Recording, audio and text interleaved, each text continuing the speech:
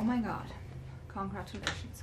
What a Thanks. performance. Seriously. Thanks. The beginning scene, very, very, very harsh. Yeah. What went through your mind when you watched it afterwards? What went through my mind? I was affected by it, you know, which you always hope to be in some way. I mean, it's always difficult to be objective or feel objective about something when you were involved in it, obviously. But that was a really tough sequence to shoot, and we really tried something specific too, of kind of stitching it all together as this subjective sort of wonder.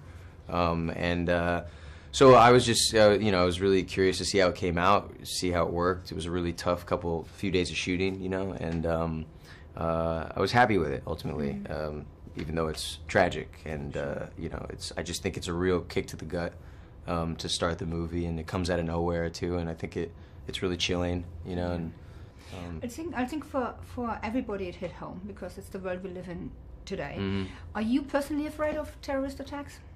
I think everyone kind of, you know, anytime you hear about something happening, you know, it feels like it's far too common nowadays that you wake up and read something that went on somewhere, you know. I think that's a big responsibility the movie had, you know, in a way. That was something that was really important to me at the beginning of it.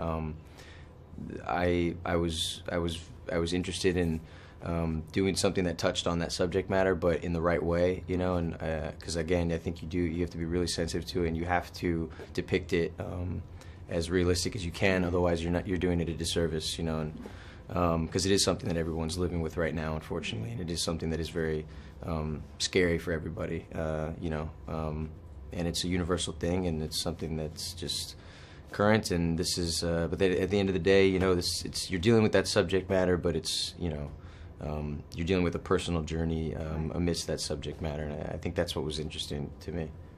We also learn about revenge in the film. Yeah. Are you like a revengeful person? It's funny, I'm getting asked this a lot. I think I am, you know. No, I think I am. You know, I was always an emotional kid. You know, I'm not somebody who doesn't react to things. You know, I think I can feel all kind of emotion. I can get angry. I can get, you know, sad. I can be happy. So I think it is a natural kind of, you know, reaction to have, especially when you're younger or something. If, you know, somebody kind of harms you in a way, or someone you love, you know, your instinct is to get them back in some way. But it's more about, you know, for Mitch too, I think he goes through this in a really huge way. You know, he needs to realize at some point that pain's always going to be with him, you know, and that's mainly it. You did the funny videos. Let's talk about that real quick before you came there. I don't know if they were funny. They were videos. Videos, okay. Which one is the most embarrassing one you would want to say? Oh, man. Which one gonna haunt you for the rest of your life? All of them. There's a Spice Girls one that gets brought up to me all the time, but I can't say that was the most embarrassing one, because, you know, even if they, you know, I'm somewhat embarrassed by all of them at this point. But at the same time, yeah, you gotta be.